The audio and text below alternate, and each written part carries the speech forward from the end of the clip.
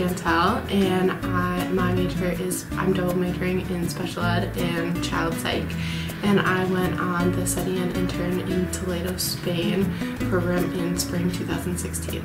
I first started thinking of studying abroad because I'm a Spanish minor, and so I wanted to kind of get more of an immersive experience with the language.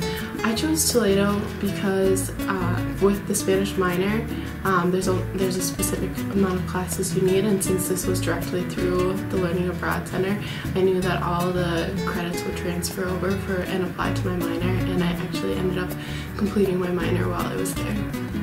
I lived with the host family, and it was just one woman that I lived with, and her name was Dolores, and she was just super nice and just was kind of my Spanish mom while I was there. My first week in my new home was really exciting, kind of overwhelming at the same time, just since you're so excited about everything. They had orientation set up for the first few days that you were there, and the first week there was no classes, so you could just kind of get used to everything, get used to the food. They had a welcoming ceremony where they had music, and a lot of the people that lived in the city came just to kind of welcome us, which was really nice and fun.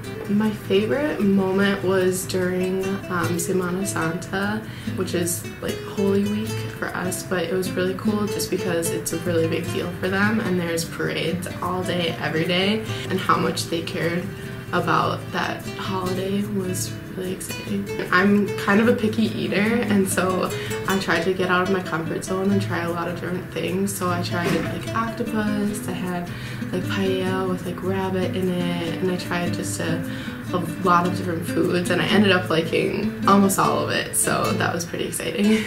The classes I thought abroad were a little bit different, and I felt they were more laid back compared to classes here.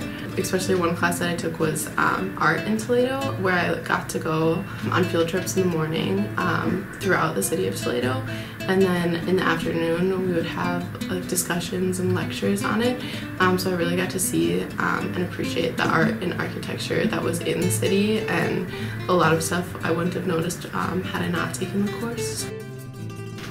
I think just a challenge that I faced in general was just trying to figure out how to travel on excursions on my own, since I had to plan them and book them, and then figure out, how to get around a different city that was unfamiliar to me on my own, especially in a different language. It's a lot cheaper to travel throughout Europe, and the transportation, especially with trains, is just so easy.